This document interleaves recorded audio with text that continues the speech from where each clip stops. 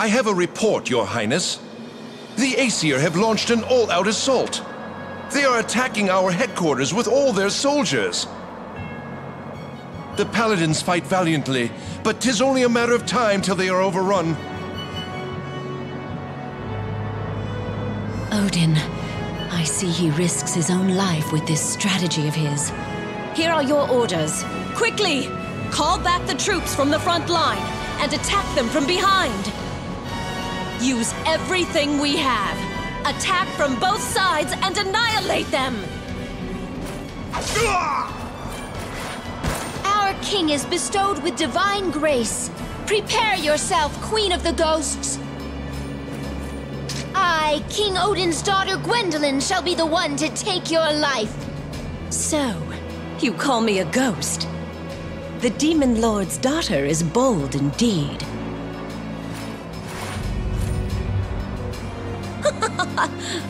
It seems that my reinforcements have arrived.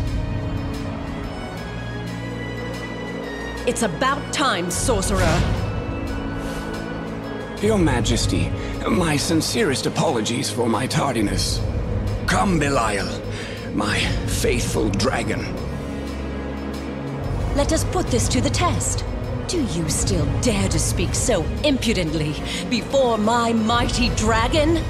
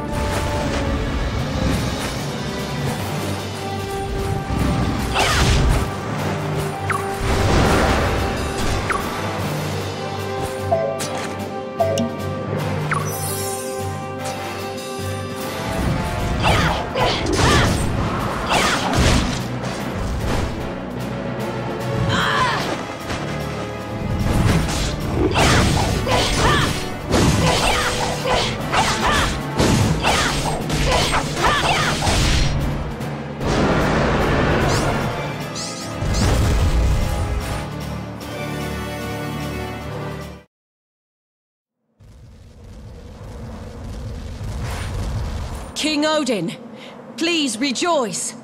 The enemies are retreating. It seems that it is finally over. Have Brigand's troops hunt down any remaining enemy forces. Go, inform all our soldiers of our victory. Sound the horn, and allow them to celebrate our glory. Now, leave me. King Odin. Yes, there it is. The crystallization cauldron.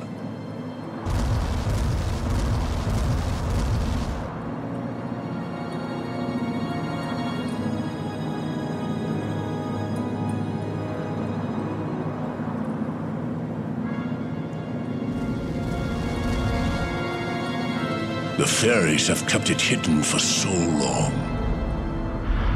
Oh. Do you see this mysterious light? Now it is finally mine. This power will grant me victory in any battle.